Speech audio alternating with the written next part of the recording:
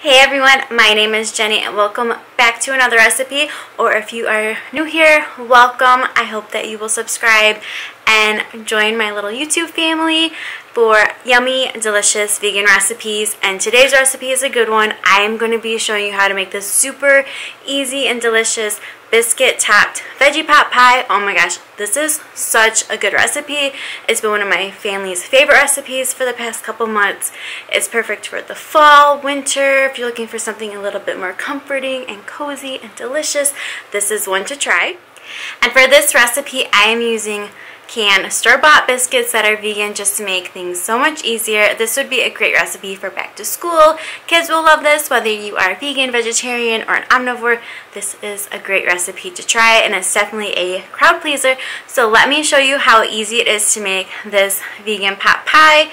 And as always, the recipe will be linked down below with the step-by-step instructions and all the correct measurements. So let's get cooking. To start our veggie pot pie topped with biscuits, we are going to melt some vegan butter in a large deep-sided skillet. You want to make sure that you use a large enough pan to hold all of the liquid, the vegetables, and the chickpeas.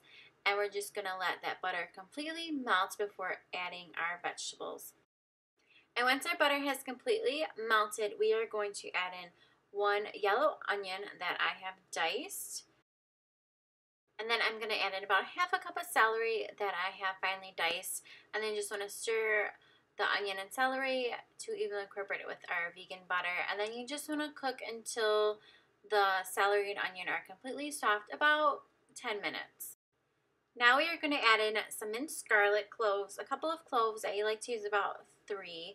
And we are just going to stir and incorporate the garlic with the onions and celery, and then you'll smell that wonderful garlic aroma.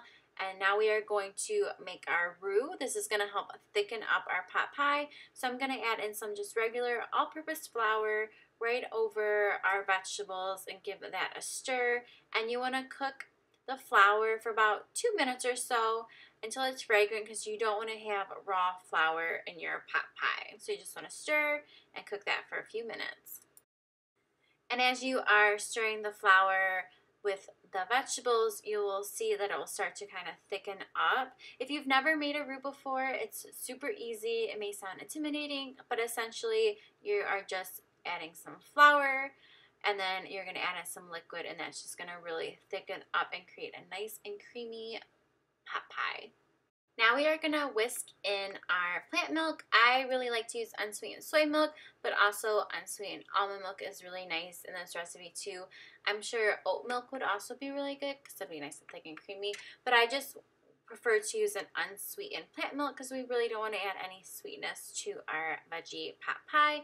So you just want to keep whisking that, breaking up the flour and evenly incorporating it with our milk. Now we are going to add in our broth. I really like to use vegan chicken broth. I like the better than bouillon paste that you get. It is so good. It adds so much flavor, and it's especially good when you're trying to make a vegan chicken pot pie type of dish, and it just really adds so much flavor. If you've never used any of the better than bouillon before, I definitely recommend it. Now I'm just adding in some dried thyme, and then we are going to season this with some pepper and some salt to taste. Once we have seasoned our liquid, we are going to give everything a good stir before adding our vegetables and chickpeas. Our mixture is simmering, and now we are going to add in our vegetables. I am just using one large russet potato that I have diced, and then I just really like to use frozen vegetables for this recipe just to keep it super easy. And I like to use a mixture with peas, corn, carrots, and green beans. I think it's really good.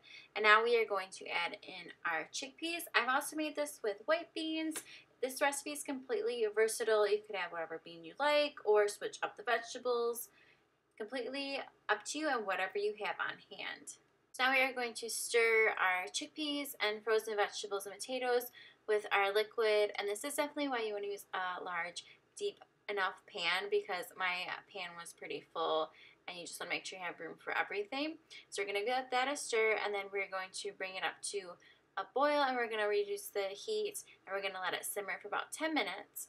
And then I like to add just a little bit of fresh parsley. This is optional, but it does add a lot of flavor and freshness to our pot pie, so just give that a good stir.